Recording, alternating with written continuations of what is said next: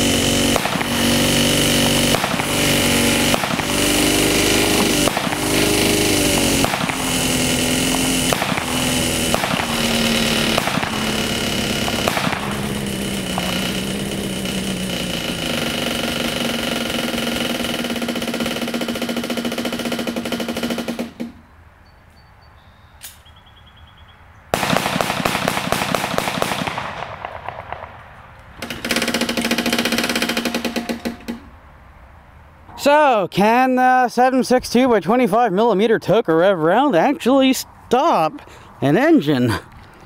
I would say that's a pretty stopped engine. Now, as you can see, a big issue I was having, yeah, we're punching holes right through the block, but a huge issue I was having, I was actually aiming for like this point right here, and you can see some of my hits are actually all the way over here. I don't know if I'm not used to the gun or what, but it sure really goes to the right. I mean, I aim right, it goes down and left, like way more than I'd expect. I have a really hard time hitting anything with this pistol. And if my voice sounds annoying, it's because I'm chewing on a bottle cap, because I'm really frustrated, because I intended to do this in much better daylight, and I intended to hit this a lot more, but it didn't work out that way. I want to set it ablaze, but how do I do it without the road seeing it? Let's see how flammable we made the ground at least. Jesus. And don't worry, I got several fire extinguishers on hand. Well, that and Mother Nature's gonna piss on us 12 gallons a day every day. Oh, it's all oily over here. You know, I do wish I had a better running motor to do that test with, but that was part of the thing. I was trying to get rid of junk. That's part of why I was so frustrated, because I spent over an hour getting that piece of junk to half-ass run. Every damn Tecumseh carburetor I have is full of gunk, and Walmart's closed because they're assholes about Corona. Cool effect here. The bullet holes seem to have gas in them, making them burn. That's actually really cool. Oh my god, the heat is insane.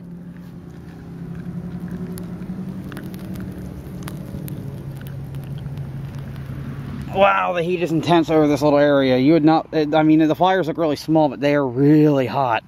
Alright, so we're going to fill her up, see if there's any life left in her, and then we're going to shoot her down.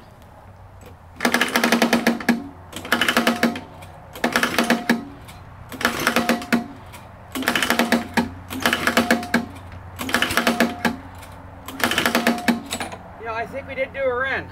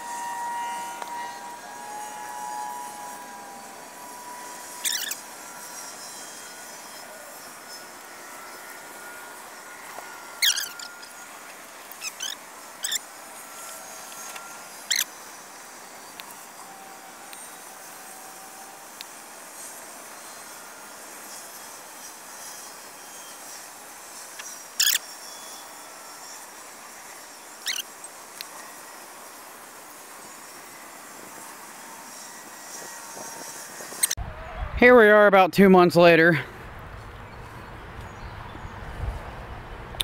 Yeah, I didn't record it. I actually had watched this thing burn for a couple hours. The fire lasted a couple hours, and it eventually burnt the wheels off.